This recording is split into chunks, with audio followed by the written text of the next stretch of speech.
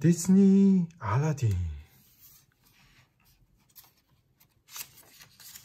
Disney Aladdin. Once upon a time, in the ancient city of Agra, there lived a ragged but handsome boy called Aladdin. He was very poor and often became so hungry that he had to steal food from the stalls in the marketplace. But Aladdin was determined he would not remain a thief forever. He dreamed of better things. One day, Abu, he promised his pet monkey, things will be different.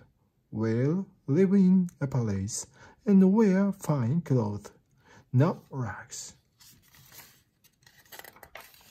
Meanwhile, in the Sultan's luxurious palace, time was running out for beautiful Princess Jasmine. Her father, the Sultan, was becoming very anxious.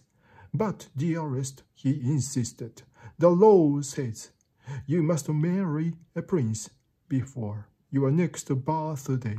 There are only 3 days left for you to choose a husband.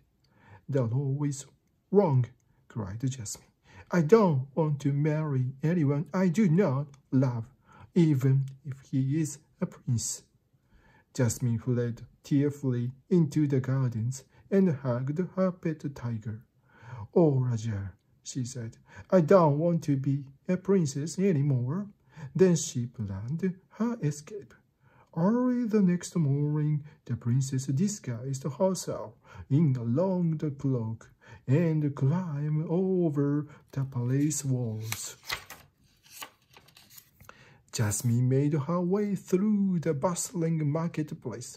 Seeing a hungry child, she picked up an apple from a stall and offered it to him. The princess did not know that she ought to pay the fruit seller. Stop, thief! Shouted the man, rushing forward to seize the princess.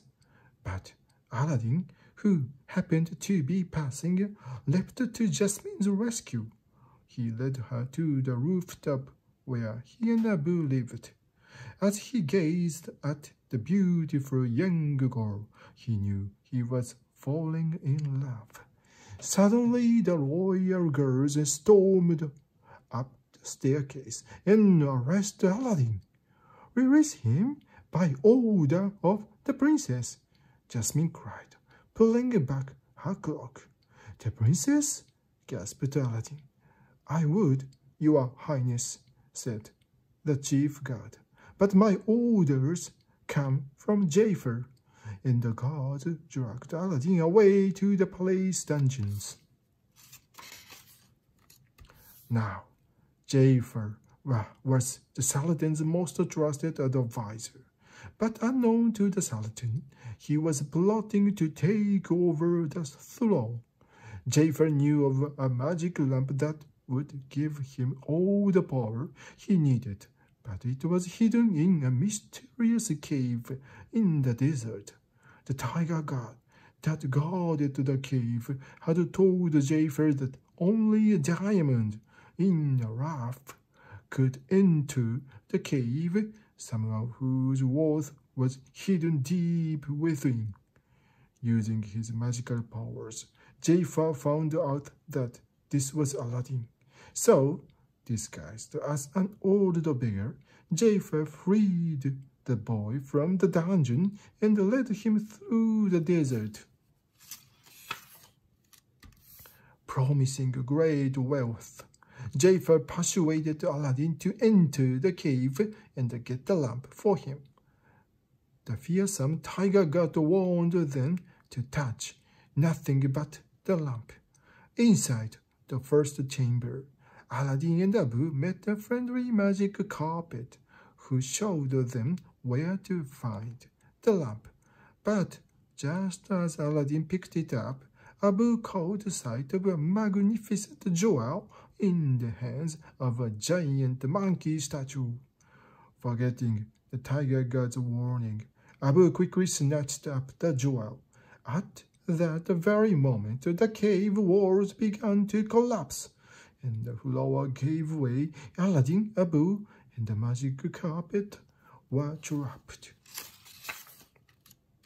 When the earthquake had stopped, Aladdin studied the lamp. What's so special about this dusty old thing? He wondered, rubbing it clean with his hand. Suddenly the lamp started to glow. A cloud of smoke billowed from its spout and became an enormous shape with laughing eyes and curly beard. "I am your genie, direct from the lamp," said the amazing creature.